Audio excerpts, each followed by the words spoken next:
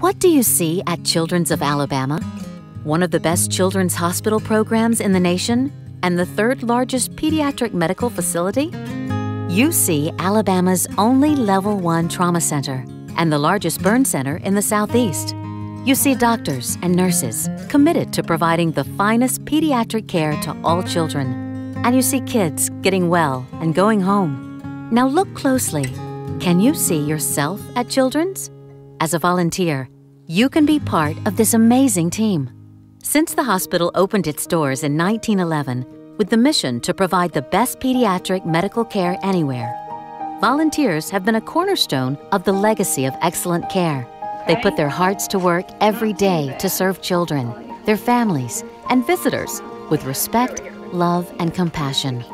Adults, college students, and teenagers 16 years and up can apply for volunteer placement in a variety of settings and at 3 possible locations: the main campus and Children's on 3rd Downtown, and at Children's South on Interstate 459 at Acton Road.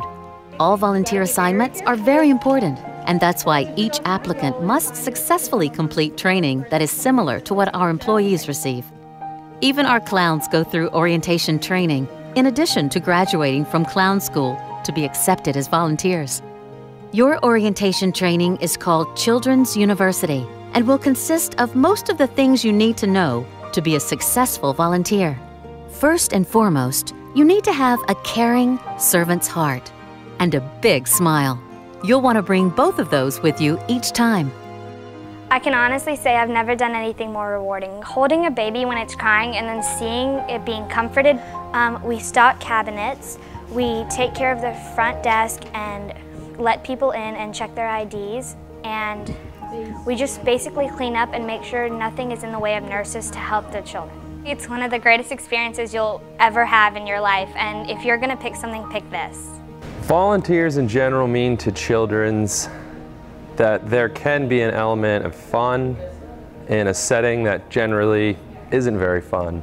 Helping children and their families and the hospital as a whole has meant a great deal to me personally.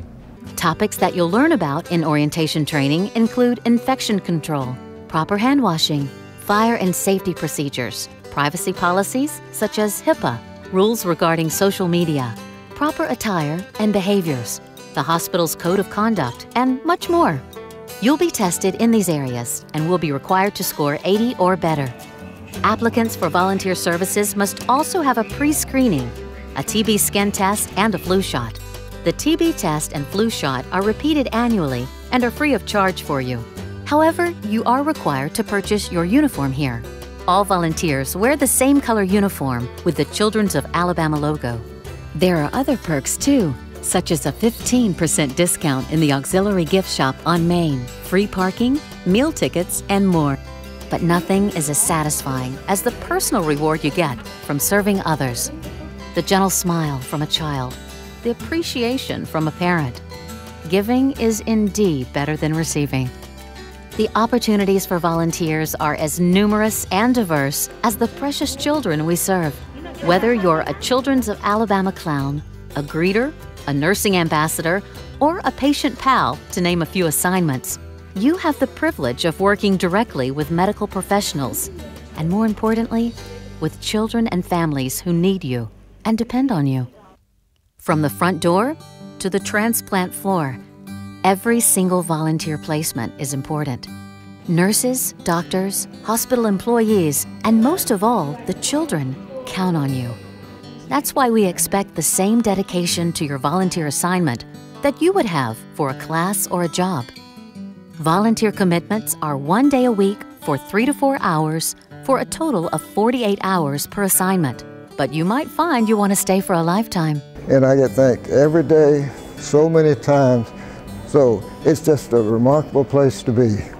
I've carried on a number of conversations with 2-year-olds. It's remarkable the conversation you can have with them. I don't always understand what they say, but it's interesting talking with them. I consider it a privilege to be here. So, can you see yourself at Children's? If you can, then please follow the instructions after this video. Be sure to browse the rest of the Volunteer Services website and read more about the placements and possibilities. And we hope to see you at Children's of Alabama.